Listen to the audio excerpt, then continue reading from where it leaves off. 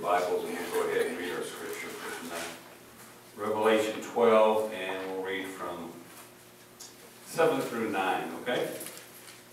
You ready for the word of God saying? And the war broke out in heaven. Michael and his angels fought with the dragon, and the dragon and his angels fought. But they did not prevail, nor was a place found for them in heaven any longer. So the great dragon was cast out, that serpent of old called the devil and Satan, who deceives the world, who was cast to the earth, and his angels were cast out with him. Okay, go ahead and sit. Thank you. So, there has been a war in heaven for how long? We'll make this more question and answer tonight, okay? So these are all being filmed, so this is the time to show your biblical knowledge. How long has there been a war in heaven? Since Satan fell the first time. And Satan in heaven still has, even though he fell, we know that he still has access to God's presence in heaven. That would be a good study to examine how that works. Because see, I don't think since Lucifer has fell that heaven has been as intended by God. Because you have unholy beings that have access to God's presence. And I don't understand how that works, because we know God does not tolerate the presence of sin, correct? So, I don't know how that works. I kind of think that God is in a place right now, and I know that we can read, what does Job 1 say? Somebody look at Job 1. This has nothing to do with the sermon, but you know how that works. Somebody look at Job 1 for me, and where does it say, where is Satan talking to God in Job 1? What does it say? There was a man in the land of Uz whose name was Job, and that man was blameless and upright. Oh, skip to the Satan part. And one who feared God and shunned evil. Right. Keep going. And the 7 sons and 3 daughters were born to him. Right. Where's Satan come in? 6, verse 6. And there was a day when the sons of God came to present themselves before the Lord, and Satan also came among them. And they presented themselves before the Lord. Is that what it said? I don't know how that works. Does anybody have any thoughts? I don't. Huh?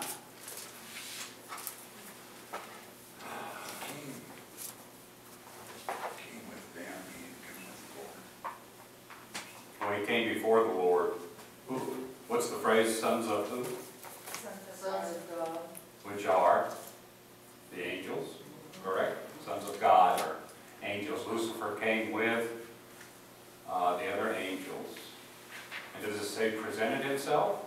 Came to present themselves before the Lord. And then what does it say? And Satan also came among them. And then what does it say? And the Lord said to Satan, "From where do you come?" And he Yeah. answered and said, "From going to and fro on the earth, and from walking back and forth on it." Yeah. Okay. Well, I won't beat that dead horse, but there has to be. God has to be in a position where he can allow himself to interact with these beings that are not holy. And that's not, I don't believe that's his original position. Okay? So I think God has been in some way, because God created, what's God's proper environment? Perfection. Is it not? That's the way he made the Garden of Eden, perfect. That's where he dwelt with man. So, ever since then, things have been out of kilter since the fall and the introduction of sin to the world. So Satan's, but we do know that he has access to God because he goes to God and says, Steve's not worth it. He's not, look at his sin. And he says that about all believers.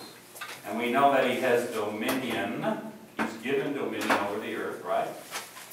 And he is the prince of the power of air, the air above us.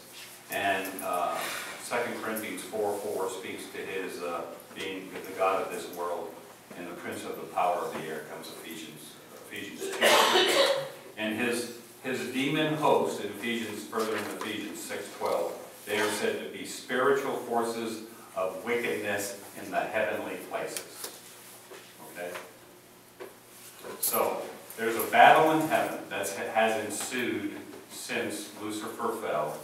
There's a battle on earth that has ensued since the Garden of Eden, the fall in the Garden of Eden. And Satan, along with his evil angels, has actively opposed both the holy angels and God's people since he fell. In the Old Testament, demons sought to hinder the ministry of holy angels. Okay? They sought to promote the program of Satan and to hinder the angels. We know that Daniel 10 tells us that. And in this present age, we know that Satan still prowls around like a roaring lion seeking someone to devour. Still opposing the spread of the gospel, right? Opposing individuals and using sin to disrupt and pollute the church. That's what sin does to the church. It disrupts it and it pollutes it. It's not supposed to be polluted. So believers are to be wary of Satan's schemes and to give him no opportunity by always resisting him. You don't get to resist him only when you're supposed to resist Satan constantly. And the way you do that is by building yourself in the Lord. So the war rages between these supernatural beings which are more real than you and I. That's the way I like to think about it. And they fight in this heavenly sphere that's all around us. And eventually, during the tribulation, this fight will reach its highest point. In our text it says, Michael and his angels will fight with the dragon. And when you read that in the Greek, the construction of that phrase indicates that Satan will start the war. The angels won't. But this is an all-out war. This isn't just the battle that's been simmering. This is an all-out war, and it'll be Satan that will be the initiator of that battle. A good translation would be Michael and his angels had to fight the dragon. Okay? Because the dragon fought with them. The Bible now, we don't know how this war is fought. We don't have the knowledge to figure it out. We can speculate. We know that angels are able to move at incredible speeds. I don't know if they run into each other. We know that they can exist on more than one plane. They can exist spiritually. They can exist on the physical plane. So, in some way, they battle with each other with whatever powers they have. And within the parameters, that's how this war is fought. And since we don't know, it is hard to speculate. But we know that for those that are able to witness this war, it will be a spectacular sight in the heavens. And when Michael finally prevails and Satan is forced out of his access to heaven forever, that will cause a tremendous cry of thanksgiving that really will resound throughout the universe. But the key for us is not how the battle will be fought, but what will cause it. So, Bible scholars, what do you think will be the cause of this ultimate battle being triggered? What will happen know from our knowledge of the Bible that will cause this to happen? Now, if you look at 1 Thessalonians 4:16 and 17, it says, this is a description. I'll ask you what it is after I'm done. You should know what it is. For the Lord himself will descend from heaven with a shout, with the voice of an archangel, that's going to be with him, and with the trumpet of God, and the dead in Christ will rise first, and those who are alive and remain shall be caught up together with them in the clouds to meet the Lord in the air. To meet the Lord in the air, to me that's a key phrase, and thus we shall always be with the Lord. That's a description of the rapture. So I think, and I'm not the only one, that the rapture will cause this battle to begin. Okay? That's at the beginning of the 7-year tribulation. And why? Because you will have these people are going to be going up through the air. And who is the prince of the power of the air? Satan. And what will Satan try to do? I believe he'll try to stop that. Because Satan knows these words better than we do. And he'll see that the kingdom is coming. And he'll start doing everything and anything he can to stop the fruition of God or of Christ's heavenly kingdom here on earth. So that's a Madeira's conjecture. There's nothing in the Word that says that, but there's also nothing in the Word that doesn't say that. So to me, it's a, and we do know that this is, and I'll give you some additional thoughts on that later. But Michael and the dragon have known each other for a long time. They were probably created at the same time. So they've known each other since they were recreated, and they have opposed each other before in the past.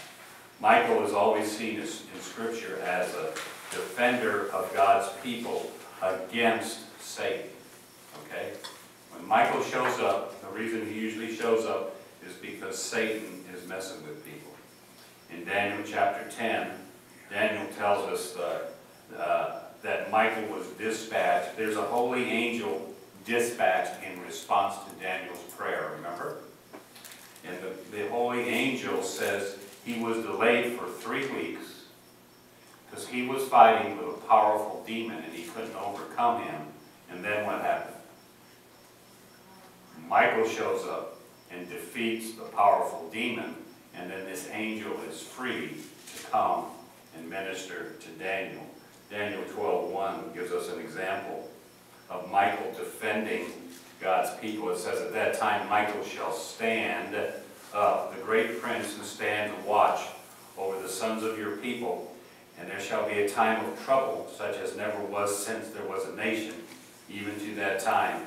And at that time your people shall be delivered, every one who was found written in the book. So Michael is a defender. Even in the New Testament, he's portrayed as a defender of God's people. Jude 9 describes his conflict with Satan over the body of Moses. It says in Jude 9, yet Michael the archangel, in contending with the devil, when he disputed about the body of Moses, dared not bringing against him a reviling accusation, said, see, Michael would not speak, for lack of a better phrase, speak badly of Satan, because he didn't want to sin. That's the kind of angel Michael is. But he said, the Lord rebuke you. He leaves it to the Lord to rebuke him. And so after Moses' death, Michael had to contest with Satan for the possession of Moses' body. Why do you think Satan wanted Moses' body? So that they wouldn't worship Moses. Yeah, I think he wanted to put him up, put a shrine around him, and let the people come and worship Moses rather than God. And the people probably would have. You know, he's a very revered figure. But Michael prevailed and in the Lord's power and won the battle and subsequently in Deuteronomy 34:6 it says, and he, with a big H, Jesus, buried him in a valley in the land of Moab, opposite Beth Peor, and no one knows his grave to this day. And no one still knows where his grave is to this day. Because I tell you, if the Jews could find his grave, they would worship him. So, significantly, Jude 9 does describe Michael as an archangel. And the only other reference to an archangel in the New Testament is 1 Thessalonians 4:16, where we read, the Lord descends from heaven with a shout, with the voice of an archangel. So it would seem that Michael is accompanying Jesus as he comes to begin the process of the rapture. That's another reason why I believe that's when the battle begins, as Satan attempts to interfere with the rapture. The reference in our text to the dragon and his angels reinforces the truth that the demon hosts are under Satan's control, and they command. It's a principle that Jesus spoke of in Matthew 25:41, where he said, "Then he also said to those on the left hand, 'Depart from me, you cursed, into the everlasting fire prepared for you, the devil and his angels.'" So, just to reiterate the fact that these unholy angels are under the power of Satan. And the word "fought" in the New King James is a different word in the original King James, but the word "fought" is used twice, if you notice in your text. And that in verse 7, the war broke out in heaven. Michael was in it, and his angels fought with the dragon, and the dragon and his angels fought. See the repetition? That just is to emphasize the point that this is a very intense, all-out war. Satan is fighting desperately to prevent Christ from establishing his millennial kingdom, just as he did when he opposed Israel's restoration from captivity. Zechariah 3:2 says, "And the Lord said to Satan, 'The Lord rebuke you, Satan. The Lord has chosen Jerusalem, rebuke you. The Lord who has chosen Jerusalem, rebuke you. Is this not a brand plucked from the fire?'" So, again, Satan and the Lord actually interacting with each other, and Satan being rebuked. So this supernatural war is going to reach a crescendo as the time for Christ to establish his earthly and eternal kingdom draws closer.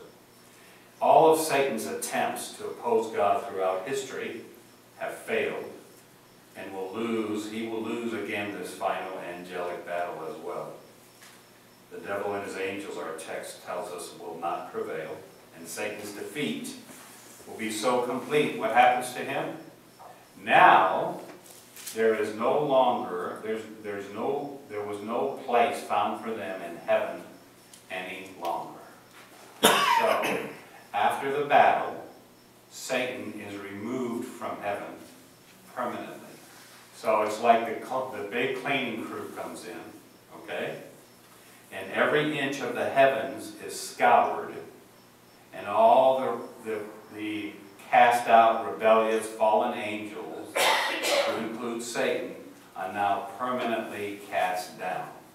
And there will be no longer any access to God's presence as God prepares to restore perfection. And we are part of that perfection. You may not feel perfect right now, but later you will. So God will remove that sinful presence from the heaven, and Satan will never again be able to accuse believers before God's throne. And the defeat also marks the end of his reign as the prince of the power of the air. He'll still have dominion over earth, but he will not be the prince of the power of the air. But heaven's cleansing causes a problem, because it causes the earth's greater pollution. As Satan is cast out from heaven permanently, his fury explodes on humanity when he's cast down to the earth. At exactly what point in the tribulation Satan and his demons are evicted from heaven is not revealed in the Word. But in the duration of the battle isn't revealed either. So if my conjecture was correct, where the battle begins at the rapture, all I can say with certainty is that Satan and the demons they could be cast out at the time of the rapture, but I would definitely say that they are cast out by the time of the Great Tribulation, which is after 3.5 years. Because after 3.5 years, you see the influence of Satan taking greater form on the earth.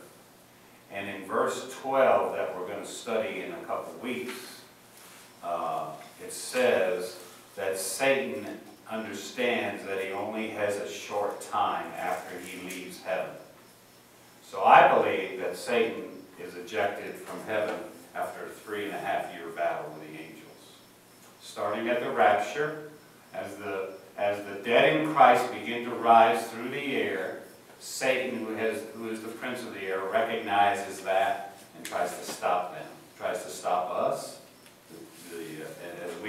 as we join them in the air, and then that causes the battle, which lasts 3.5 years. Satan is evicted from heaven, it says, with only a short time left. To me, that would be at the 3.5-year point during the Great Tribulation.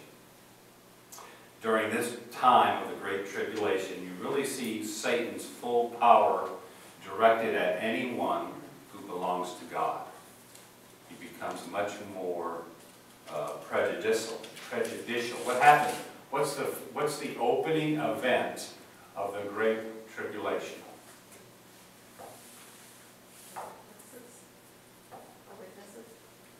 Yeah, what happens before the witnesses? It's the point where there's an open declaration made. It's the abomination in the temple.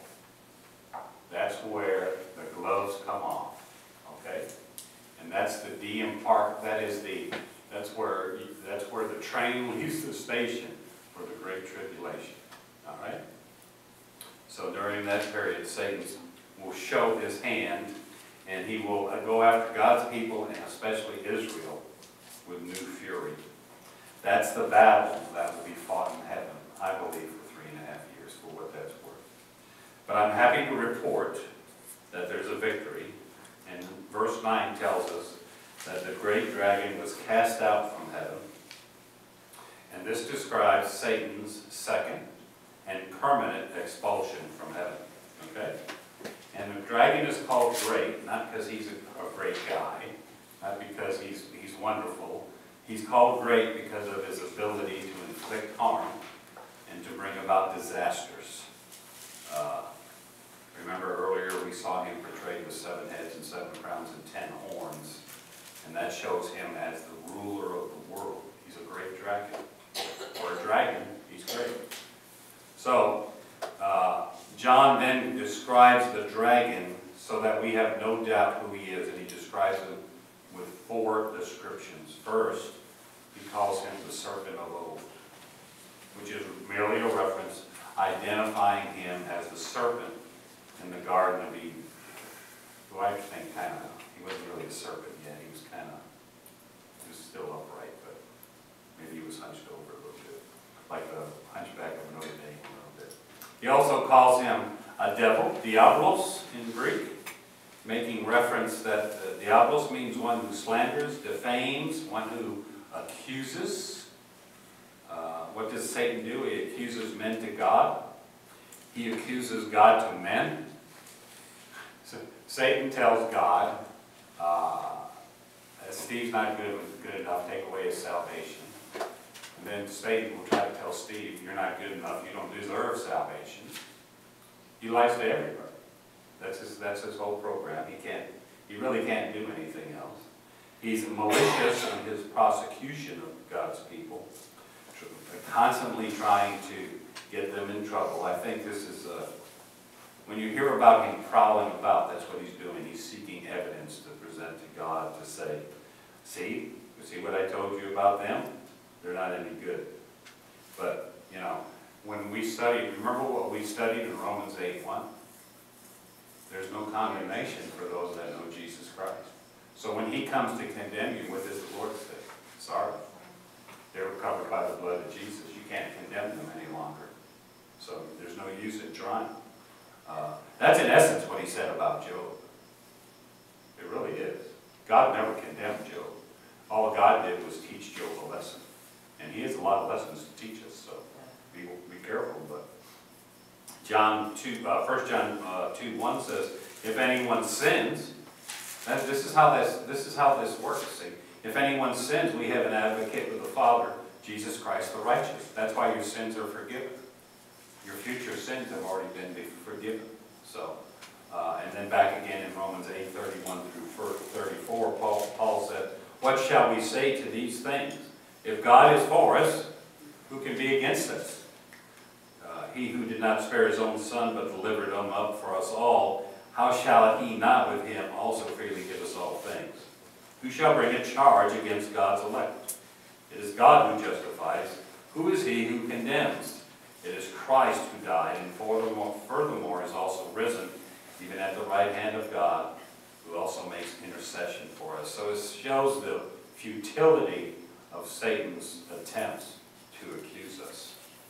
So our text leaves no doubt for us, as it next states, that yes, he gives these four descriptions, and then he finishes off by saying he's called devil and Satan, and then and that's the fourth description. And Satan is really it's just a Hebrew word that means adversary. It means the one who tries to stop someone's plan. So, and it's really a tragic story, the story of Lucifer. Once the most glorious creature ever created, and now really a pathetic figure in many ways. Is still able to transform himself into a beautiful creature, but I think in his natural state now, I think he's hideous. I think he's, because remember, what was Lucifer's greatest thing? The way he reflected the light. And now, he's not afforded light. The light can't touch him because he's utter darkness. So he can't even fulfill the way he was created. So from the star of the morning to the adversary, that's a big fall. And his original assault was prompted by his desire. It tells us back in the Old Testament he wanted to be like the Most High. And when he failed, he wanted to bring others along with him in his failure. And he led Adam and Eve into sin by manipulating them into distrusting the character and the Word of God. Because that's what he did. He got them to believe that God was lying to them. Finally, the dragon is described for us as the one who deceives the whole world. And that word deceives, translated present, it's a translation of a Greek present participle, a verb, which means to lead astray or to mislead. And the use of the present tense indicates that Satan is habitual in that conduct. He always is deceiving. Kind of like sinners. That's why I always said, what do you expect from sinners? They're going to sin. Don't be surprised when they sin. Satan is habitual in his nature. He's constantly accusing the world, constantly attempting to lead them astray. Beginning with the fall, he's duped the human race throughout its history. Jesus said of him, and again from John 8:44, he does not stand in the truth, describing Satan. In fact, that really means he cannot stand in the truth. He can't touch the truth. Because there's no truth in him. When he speaks a lie, it says he speaks from his own resources. It's like he's a spring springing up out of the ground, and the only thing that comes out of the spring, the water, is all lies. That's what it means by resources. That's the picture. So he's a liar, and he is the father of it. So this is he who leads people to their destruction. It says in 1 Timothy 4:1, causing them to give way to deceiving spirits and the doctrines of demons. And the doctrines of demons are some of the doctrines that have been introduced to the Church of God. And the picture is of a seducer who gets people to believe him and not to believe God.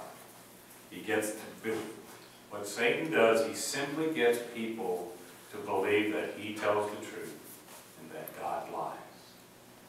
Satan gets people to believe that he tells the truth and that God lies. That's what, when people reject the gospel, what do? They think God is lying. They may not think of it that way. That's why it's good for them to understand. There was a young man over here this morning, the Spirit was all over him, testifying to him about who and how God is. But he's not sure yet if that's the truth. So you just have to pray for him. But his deception will dominate the world during this deception will dominate the world during the tribulation, and it will get stronger and stronger as Satan gets more desperate, as he launches this last assault against God. And through his agent, the false prophet, an associate of the Antichrist, Satan will deceive those who dwell on the earth. In 13:14 it says that's the way they will operate. He will deceive those who dwell on the earth. And deceitful demons under Satan's control will be able to convince the world's army, this is so crazy. These deceitful demons are going to whisper in the ears of the world's rulers and say, let's go fight God. And you know what they're going to do? They're going to say, oh boy, let's go fight God. What kind of sense does that make? But that's exactly what they're going to do. They're going to go to Armageddon, where Napoleon Bonaparte once said, if you were going to have a battle for the entire world, this is the place you would have it. And Bonaparte didn't know anything about Armageddon. Beyond, he knew it was a geographic location. He was up in the mountains looking out over the plain of Armageddon. He said, if you're ever going to have a battle for the world, this is where you would have it. He was in no way a spiritual man, but he understood the setting that he was looking at. So the deceitful demons will work through these leaders of the world and get the armies of the world to go to Armageddon. And Satan will use Babylon, which I portray Babylon in the writings of Revelation as the great end-time world economic system. It's the commercial empire that is run totally by Satan. How? By the mark of the beast. If you don't have the mark of the beast, you can't buy anything. You can't sell anything. You really are non-existent without the mark of the beast. So Satan will actively, and he will now, in these end times, as the end times get closer, he will energize his servants. They'll be more bold than ever, and he will become actively involved in the deception. Of course, at the end of the tribulation, Satan is thrown into the abyss. It's like a holding tank. That's the way I think of the abyss. Chapter 20, verse 3 tells us that he should deceive the nations no more until the 1,000-year reign is over. But during the 1,000-year reign, what happens? There's going to be babies born. Those babies will have to get to do something. They have to exercise free will. So what happens? Satan comes back, and he will afford them the opportunity. Verse 8 in chapter 20, he's released for a short time at the end of the millennium. It says to go out to deceive the nations which are in the four corners of the earth. He does it one more time. But then in verse 10 in chapter 20 it says, the devil who deceived him was cast into the lake of fire and brimstone, where the beast and the false prophet are. And they will be tormented day and night forever and ever. And that means that they will be tormented day and night forever and ever. So as they're cast out of heaven, this second expulsion, as it was with the original rebellion, so also our text tells us his angels are now cast out with him after this second expulsion. Both times the angels that rebelled with Satan were kicked out with him. Up until this second expulsion, they too have access to the heavenlies. Now they have no access to the heavenlies. So what happens when this second expulsion, they are no longer in control of the air, so they only have one thing to do, right? That's run around the earth. They are restricted. So all of the nasty angels are now on the earth. And their evil commander is on the earth with them. And that's why in the Great Tribulation, the horrors, I believe, are so multiplied, because there's just so many more demons. They will join all the demons that are already roaming the earth. And the ones, remember, we saw that there were 200 million demons belched forth from the abyss. 200 million demons. And now you get all these other demons with them. So you've got demons smorgasbord. So they're going to create a holocaust that will supersede anything ever seen in history. Okay? Questions or comments? Anybody? Well, we won't be here when that happens, No? No, we won't. That's a good part. right? Will we see it though? I think so. You do? I think we'll be able to see it from heaven. I think the heavens are like, kind of like an elephant looking down at a peanut. The heavens are everything, and we're just this little ball. And there's a lot to infer that the rejoicing of the heavens will be because they understand and witness what's going on earth. So I think we'll have access to what's going on earth. After all, in the millennial kingdom, where will we be? We'll be reigning with our king here in the millennial kingdom. So, I think we'll have a lot of ability to see and understand. Everything, I think almost everything will be made known to us. I don't think all the mysteries will be revealed, but I think the vast majority of them will be revealed. So, any other questions? Any comments? That's it. Well, thank you for coming.